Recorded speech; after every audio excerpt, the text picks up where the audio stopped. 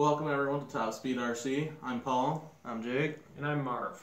This is our review of the Onyx 235 versus the Onyx 245. So, Jake, you want to take the specs on the 245? So the specs on the 245, it's very similar to the 235 other than that it's a dual charger, independent dual charger, so you can charge a LiPo, a nickel metal, or there's a whole bunch of different things. They both do LiPo, Life, NiCad, nickel metal hydrides, and lithium ion.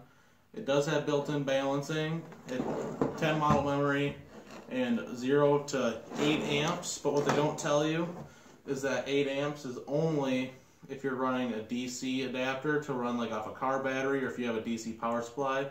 With the standard 120 volt plug, it'll only charge at 5 amps. And that's the same with the 245. And so a little bit of fibbing going on there, but it's all good. And one difference between the 245 versus the 235 is that there is no model memory in the 245.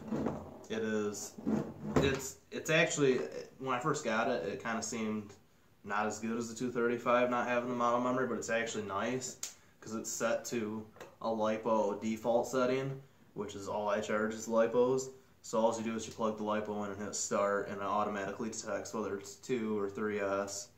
And it's actually nice not having to go through your model memories and program them. And then also another little difference between the 245 versus the 235. When you plug your batteries in on this, it tells you the volts that are in it, and then you can click. There's a button, the middle button. It's called data, and you can click on it and it will show each individual cell voltage, and it will tell you your minutes that it's been charging, the amps it's charging at. So it's a little bit. That just runs across the screen. Yeah, it runs across. Charging on. Even though the 235 will not, it does not show your overall volts when you plug it in right away. No, you have to wait till it starts charging, then it'll tell you how many is in the battery. Yes, but it won't show you right away when you plug it in. So it's just a little difference. As far as their actual performance, I have noticed, because I had a 235 before this, the 245 does charge a little bit slower, like per individual battery. So say for instance we were charging a 2S battery, if it was charging on this one versus this, it would go a tad bit faster on this one because it stays at 5 amps most of the like almost the whole time, where this one will drop amps quite a bit sooner. And especially for 3S. 3S is quite a bit slower on this, but I mean still you're getting 2 chargers, so if you need to charge 2 batteries at once, which I do, this charger is definitely the charger I'd go with. And it's not much more money. It's not, that's 90. This was 120, I believe.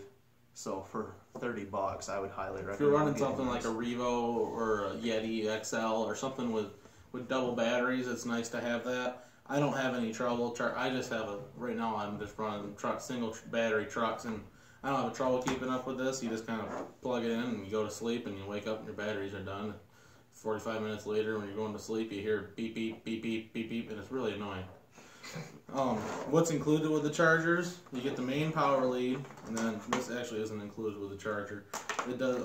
It's got a USB port on the side, which is nice for charging. Actually, while you're talking about that we can compare. That's also a difference between the 245 and 235. This one does not have a USB port on the side, nor does it have a 5-volt port on the side. And then that's also really nice for charging like your rechargeable battery packs, and like my remote has one of those and such. But they'll charge up to a 6S LiPo, I believe. That's what the balance board is. Yeah, that's what the balance board's for. I don't think that it'll do up to 6S, yeah.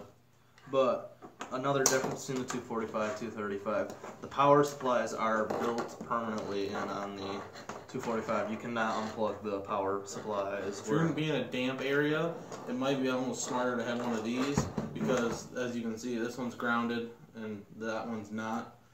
They come with the 2 balance boards, so your standard and then your flight power comes with Traxxas, Dean's Ultra, and then I don't know where it went.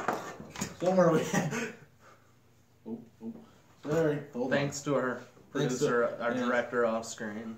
We have it also comes with a Tamiya plug, so you might as well throw that out the window. I'm sorry, but so that's what it comes with. They both come with that. Well, that one comes with 2 of everything. Yeah.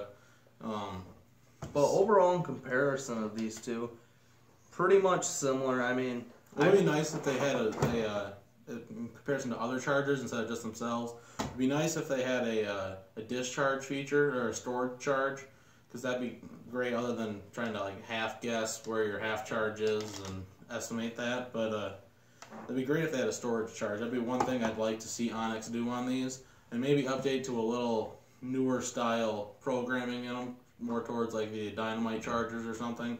That's just a little more advanced. But overall, in comparison of the two, if you're not going to use the 5-volt port or the USB port, which I never did when I had my 235, I would personally say, other than that, they're pretty much similar. Like I said, this will charge a little bit slower, but you're getting 2 batteries done at once for $30.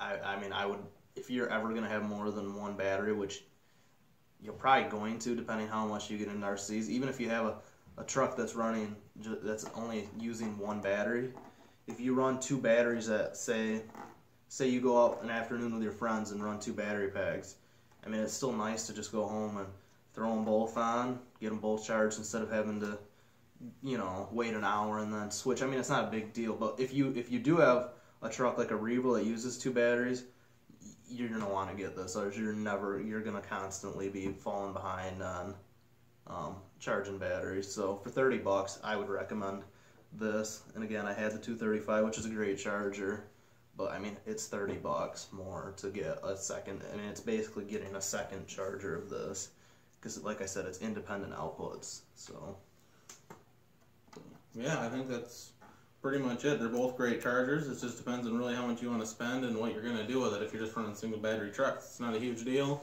But if you're going to be running dual batteries and you just want to, get a little better charger, step up to the 245. So, yeah, that's about it. So thanks for watching. Please like and subscribe, and have a great evening or day or whatever time it is there.